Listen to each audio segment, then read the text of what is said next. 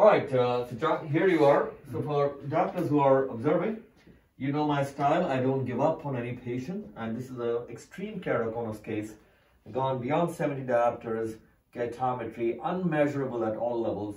So we put in a single ring here, you can see, and right here, and it's placed here, sutureless.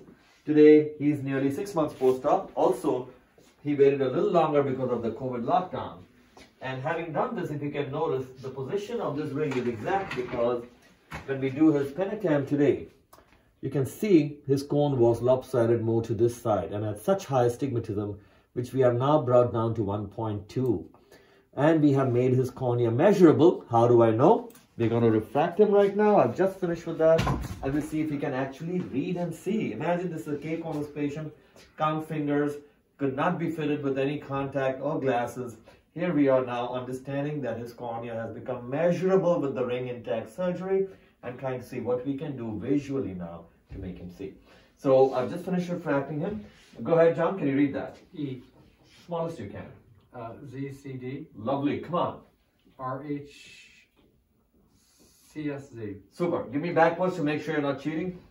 ZSCHR. Sorry for that torture, I love it. So you'll actually down to 2070, this is amazing. Come on, John, pushing you. OZDVK. And remember, I'm also listening. His sound is very confident. That's very important for me. Come on, John. Don't have to. Go.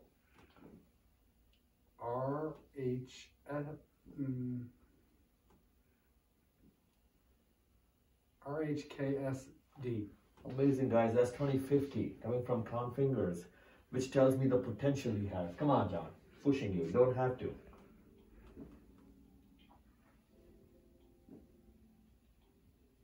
No. Nothing at all? Not really. Lovely. Let's go here back again. Give me that. RHKS. So he's confirmed that. I will still do what I call a perceptive test because this eye, he was born with extreme cone, extreme astigmatism, and most doctors, as usual, they keep them in contact lenses saying nothing much can be done and go to such a level where even I can't plan 2020 because it's gone that far. But don't give up on the desire to get there. So now, John, this is perceptive test. Can you cover your left eye with your hand? Can you see anything there? No. Can you look through this now? Take your hand off. This is perceptive. 1 on 10. Scale. 10. Lovely. That tells you the perception, meaning is it ethically correct for us to even think of surgery? Is it repeatable? So I'm really checking in this again. Now take him to the line which you can barely see. Cover your left eye with your hand, please. Can you read that? Can you see anything there? The wall. Can you see somewhat like an E Oh, there? E. Lovely. Now, you know it's an E. Come forward. Give me perceptive. How much more better? Oh, 100%. Beautiful. So what did we do here? This is a planned surgery, but I planned in stages. I put the ring in to make him more measurable. That can I even measure him? People were planning transplant. And now having done the ring and having waited, I'm looking for stability and his potential. He's down to 2050 with the refraction I have. Now next question, what am I going to do? Given that his cornea is so poor because he waited this long, I have now in front of me his entire profile.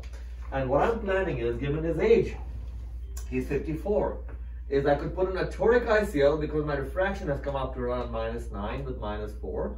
Or I could plan to remove his slightly nuclear sclerotic lens and be done forever. Now, question you could have is, Doc, he's -9, he's myopic. And that's not a case I teach you how to do intraocular surgery on because you can harm the retina, right? But if you look at his axial length, he's just 23, which tells you it's not myopic because of his eyeball being long and the retina at risk. He's more myopic because his cornea is very conical and has caused a deeper anterior chamber, right? So actually his eyeball is pretty safe, retina is safe. We've looked at his parameters, intraocular measurements. So I might plan to go lens exchange technique with a toric lens and try to get him the best vision I can despite his cone. And that, John, is the direction I want to take. Okay. Right? Okay. Wonderful. Good.